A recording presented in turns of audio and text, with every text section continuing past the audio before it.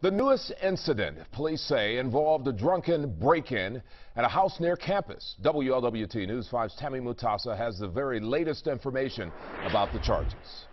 Curtis, sophomore linebacker Marcus Tappan is the 6th UC football player arrested in just 2 months. He's charged with disorderly conduct, underage drinking, and having a fake ID. Tonight, UC students are weighing in on all the arrests. They should represent their team on and off the field. According to court documents, UC linebacker Marcus Tappan was slurring his speech, smelled of alcohol, and admitted he drank when police busted him trying to break into this house. You don't always hear about just the normal people who get in trouble, but when it's athletes and things like that, it's a big deal, and everyone hears about them getting in trouble, and that makes us look even worse.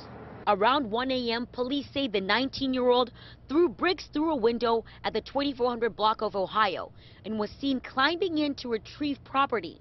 He was with 2 or more people, including Northwestern football player Russell Walsh, helping him get in, according to police.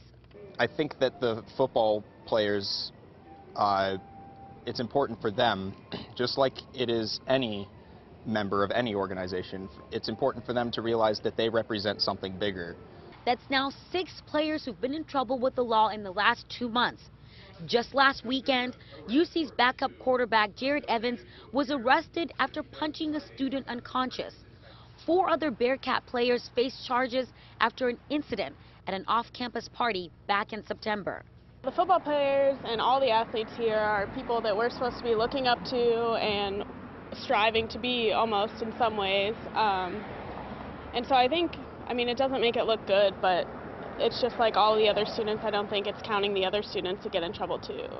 I spoke with the students who live at the house and they declined to comment, but they did tell me they were not home at the time of the alleged break-in and did not press any charges. Reporting from UC, Tammy Mutasa, WLWT News 5.